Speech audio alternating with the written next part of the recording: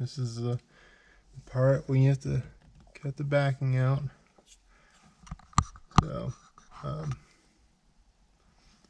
little nervous. I'm going to try to just use a razor. See if I can cut through the plastic so I don't have to make a mess with like a Dremel. Who knows? Let's see what happens here.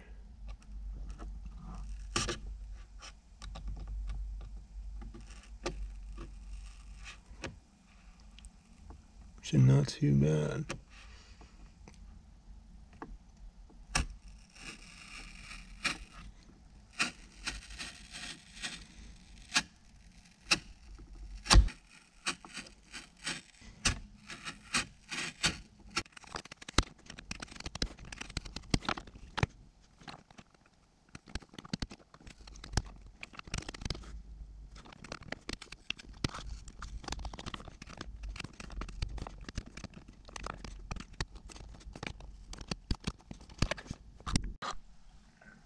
Alright, it's out. So, here it is. Once you get it out, I didn't film it, but there's like a little clip on the back of that one. It just like holds a wire, so you can see it. So this is that. I don't know if there's like a clean way to get that thing off without just like ruining it, kind of like I did. But I mean, it just holds a wire, so I don't think it's too big of a deal. But anyway, another reason that I wanted to use the razor blade, and it took a while. It took about a million swipes, but I mean, you see the edges are way cleaner, and if I ever wanted to put it back in there, it's gonna fit way cleaner than it would if I use some kind of Dremel or something. So I can just put a little glue on there and glue it right back in there, and it should hold nice. But who knows? I mean, I might never go back, but it wasn't like it was impossible to do it that way. So, and it makes way less of a mess. I don't have anything to clean up. Whereas a Dremel, you'd have little plastic pieces all over the damn place. So I guess I am in the home stretch here.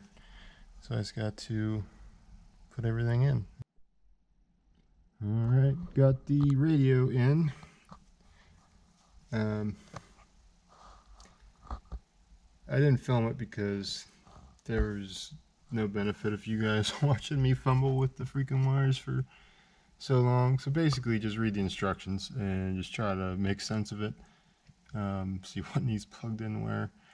There's a 50% chance I might need to take it out and change something or plug something in I missed, but I mean, this part's pretty straightforward. Just plug it in and go at it. So I'll be back once the whole thing's in, I guess.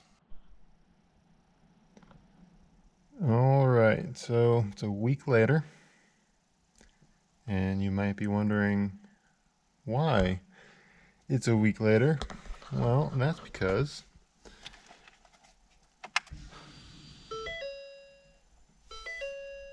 yep, a whole lot of nothing's happening when you turn it on.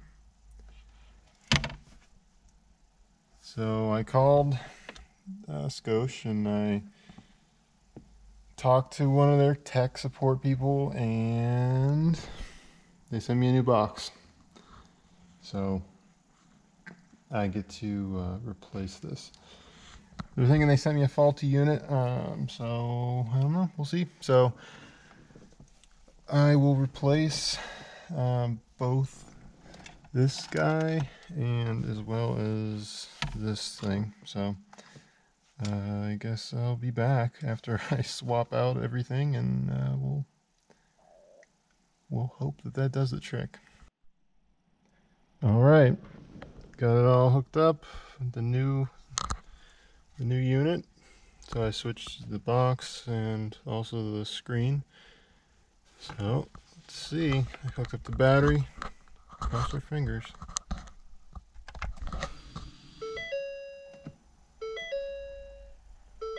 I see something.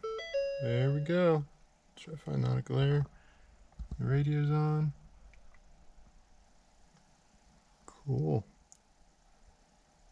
Good stuff. Alright, let me button this all back up.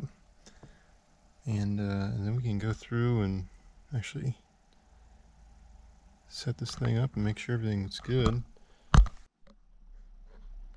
Alright, I didn't really put it all together, but I at least put it where it belongs.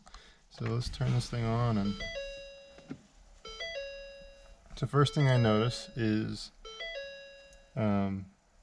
that sound, instead of coming out of the speakers like it normally used to, is now coming out of like the cluster area. So it's kind of a,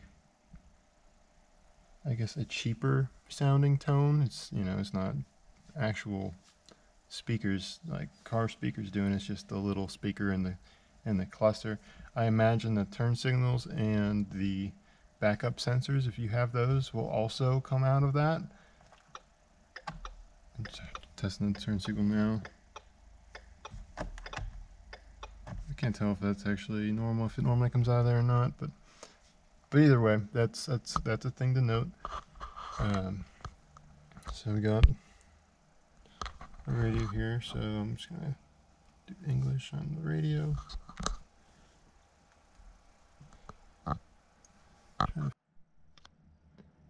Alright, well, the instructions are kind of useless. They say just refer to the operation manual, which I have no other manual, so I'll just assume it's standard.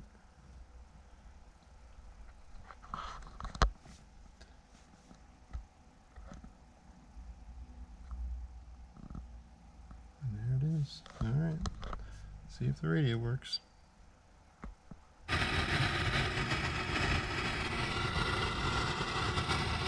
Nice and static.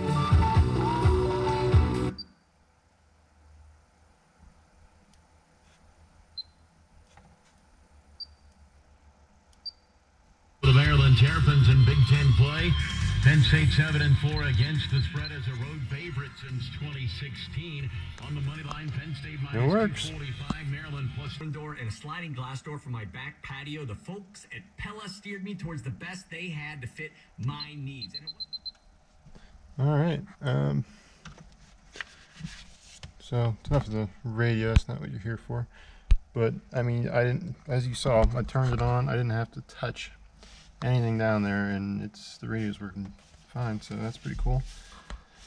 Let's see what all the settings are for this thing. So I'm looking through the manual here. So it says how to use the AC. I mean, that's pretty. But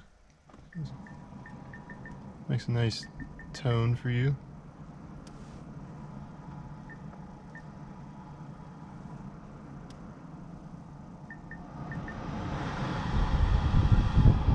Seems pretty responsive, works pretty good. Alright, it's not bad. I like that. So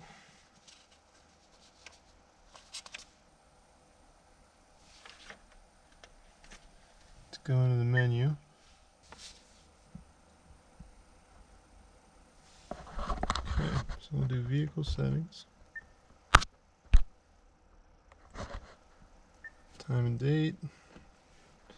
I'll get my phone out. See what time it is. Okay. It is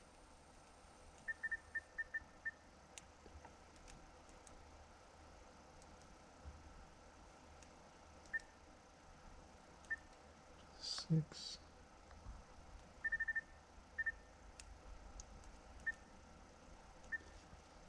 '46 is not near 2000.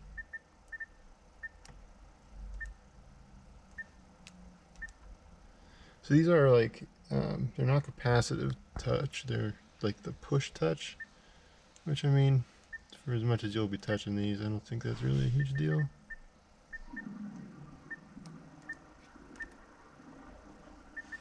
What the hell is today? 27.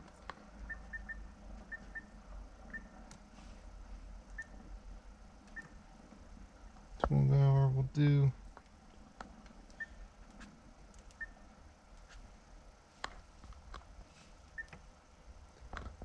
Okay.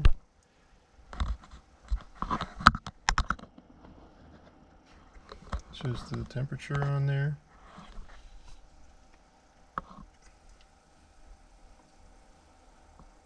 So what else we got? Distance, units, miles, Fahrenheit, all good there. ITC settings. So that's, so you can set your parking brake source to brake or speed. So that's pretty nice. So that'll matter for your radio. Like when you do Android Auto, for example, it won't let you like type in addresses from the maps if your parking brake isn't on. But if you have an automatic like my car, you might want to make fun of it. I mean, I don't really use the actual handbrake. I just will stop or put it in park. So it's nice that I can just not have to now use the handbrake if I didn't previously.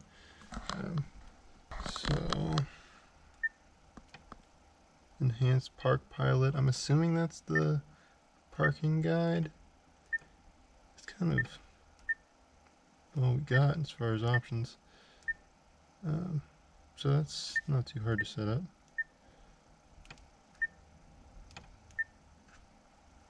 You can change the volume of the touch. I think that's what comes with is fine. So brightness you can set.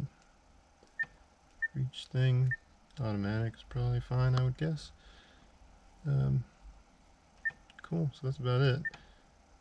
So let's see if I put this in park, even though I'm not on. Cool, so I got my camera showing on the radio. And I got my sensors down there. And it even looks like an image of a Mustang, the blue one, but it's got my my sensors showing. That's pretty cool. And it shows my guidelines. It has the lines. So I can't turn my wheel right now because it's locked, but I'm assuming those are the factory lines. They definitely look like it. So that's cool. So I think that's about it for now.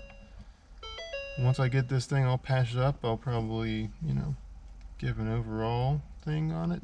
But as far as setting it up, I think that's all we got. So that's really not too bad at all. Cool. I mean, I hope I was helpful for you guys. If you're thinking about getting this, I'll definitely post a review of it after some time and let you know what it's like to live with and how I like it over the original radio. But as of now, I mean, it looks pretty cool. It kind of sucks I got a dud because that gave me a bad impression of it. And if you watch my unboxing video, the screen was actually, loose. It was kind of dangling there. So I'm wondering if that's something happened in shipping then that kind of, broke a connection or something. Who knows? But I mean, I'm good now. I'm working now. So thanks, guys.